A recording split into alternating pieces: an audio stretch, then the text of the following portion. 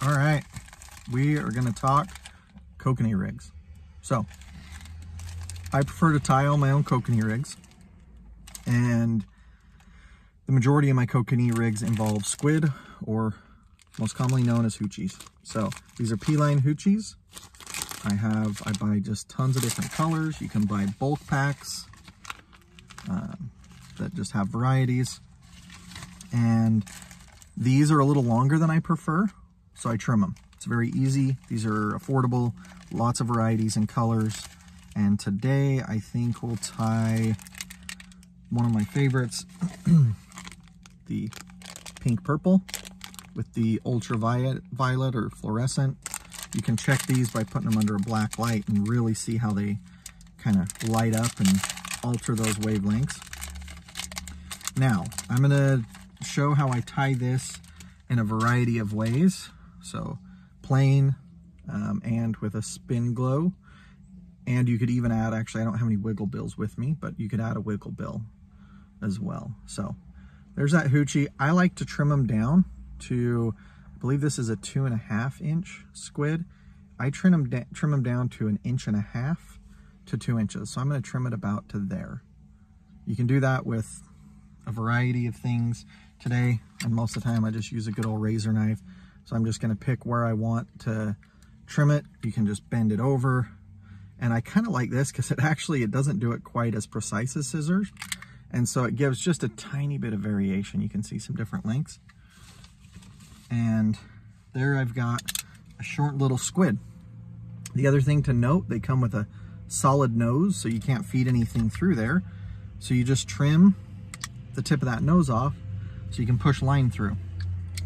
Now, what I have is I've pre-tied a double snell, which I have a video if you don't know how to tie snell knots, or specifically a double snell. Size 4 gamakatsus, and you can use 2s, 4s, whatever. These I'm just doing with 4s today.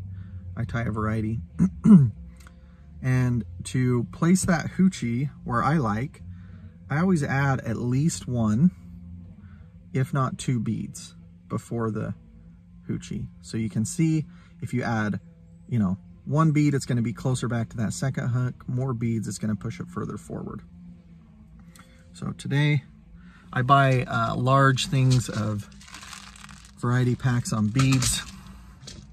We're going to go ahead, and this one is going to be covered up, so it's not crucial what color we put in there.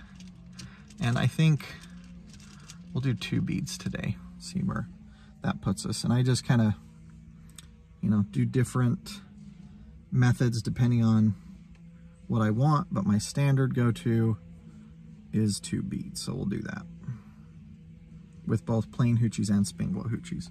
So after you've threaded those beads on, like so, you can then put the hoochie on. The thing that I like to do, because it makes it easier, is I put a little bit of spit on those beads,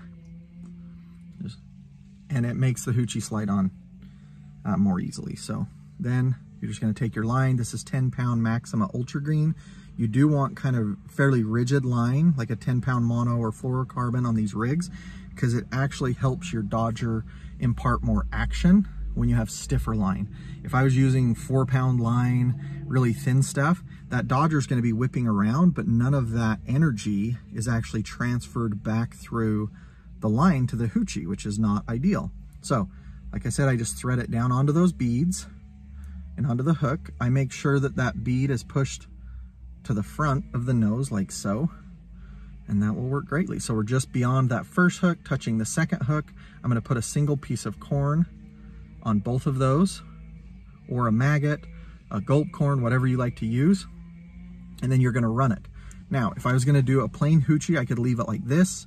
I could add a glow bead in front or something if I wanted, but I would do a very short leader length. So I use mostly 4 to 5 inch dodgers as my length of dodger, and for my hoochie, kind of a standard out there, if you haven't heard, is 2 dodger lengths of leader for a plain hoochie, and 3 for something that is a spinner or a wiggle hoochie, 3 to 4 dodger lengths. So we're gonna say I use 4 to 5, you're gonna go 8 to 10 inches. So, we're basically, it's hard to tell distance on the video, but But that's 8 to 10 inches. I would tie a swivel or a loop knot here, and it's ready to go. The reason you do a shorter lure on a plain hoochie is it's not doing anything on its own if it's just cruising back there. The longer the leader, the less motion that's impaired. With this short leader, when that dodger whips, that hoochie is going to pop back and forth with the dodger.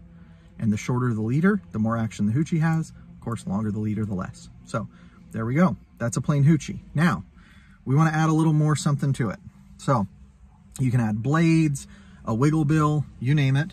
But what I'm going to do is a spin glow. So I'm going to do a bead, and we'll go, actually, let's go with just a simple glow bead.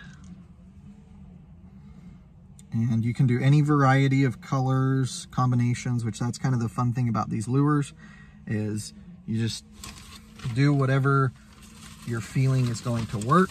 I buy lots of spin glows and always have a variety, and I just tie up lots of them, give them to friends, tie some for myself.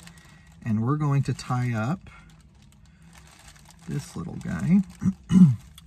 So this is one that I tied up. I used it for the first time that I had given it to a friend. We used it for the first time a couple weeks ago, and we did really well. So it's kind of a neat one. Polka dots with green on the back. It's UV, green on the front, silver blades, and then this other side is kind of a pink with those green dots. I honestly don't remember the hoochie I tied behind it for him, but I'm gonna pair mine with this pink purple. Oh, this is a great example because it's sometimes the paint clogs that hole. So I'm glad that happened actually, because now I can show you a simple way to fix it. You can take any hook. I usually grab one of my larger ones. This is for my herring rigs. I have videos on how I make those for big lake trout and such. Just take the hook and just kind of punch it in that hole and clear the paint. And then you can thread your line through like so. And I've got a nice little rig. So little spin glow hoochie ready to go. You could add more beads in front if you wanted, but you don't need it. That's going to cruise through the water. Nice little spin action. Those spin glows spin at incredibly low speeds. They add a little bit of a thump.